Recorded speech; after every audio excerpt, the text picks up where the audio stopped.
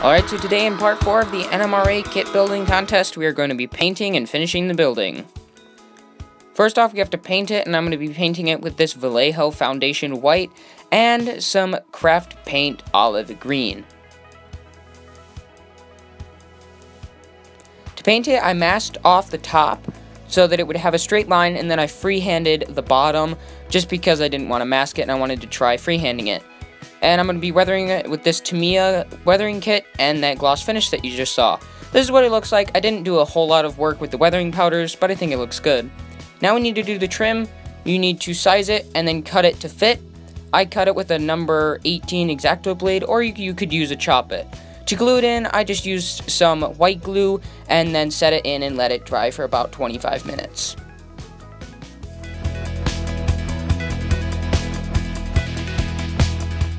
I found a different way to do the trim. You can cut it with a pair of wire cutters, but this doesn't look as nice and you have to sand it down more. I'm just going to leave in me finishing the rest of the trim because you liked it when I did that last time.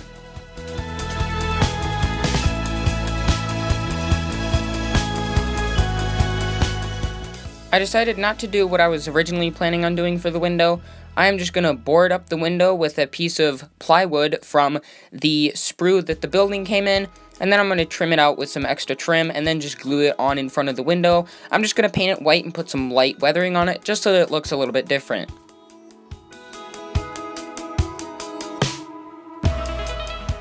To trim it, I just used some extra trim that came with the kit and cut one to size and then matched the other one up with a number 18 blade.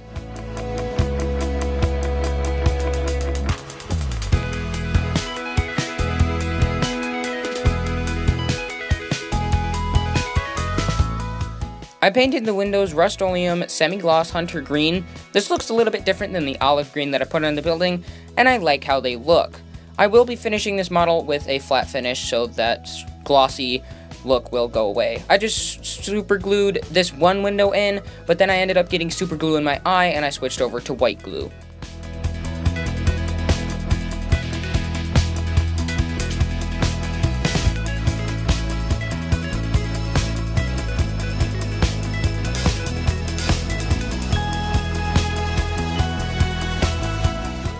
For the front door, I installed the front wall incorrectly actually, so I had to carve out a whole lot of the top part of where the door goes so that it would fit correctly. It was completely my fault though because I did not use a square when installing this wall.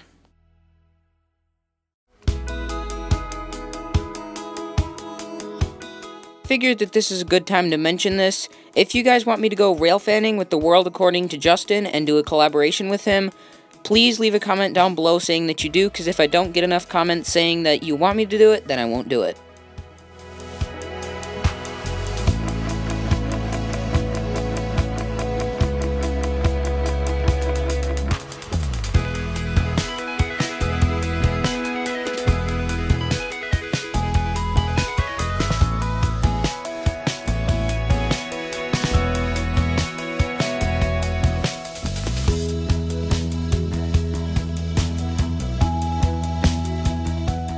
For the trim on the side with the door on it, you have to actually slide the trim in. You can't just press it in. And then, as usual, I just secured it with white glue.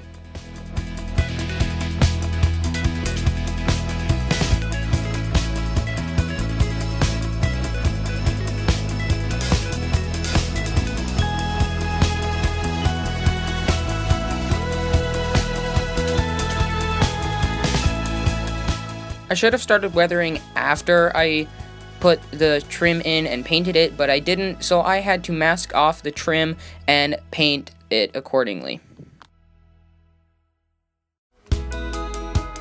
Decided to do the roof as a separate video because it's going to be pretty complicated to put on, but besides that, this is what my dad has been doing with his building. He's a little bit farther ahead on the diorama than I am, but I think that's fine. So thank you guys for watching this video. Be sure to look at the links in the description to get your kits, but be sure to do it because the contest closes April 1st.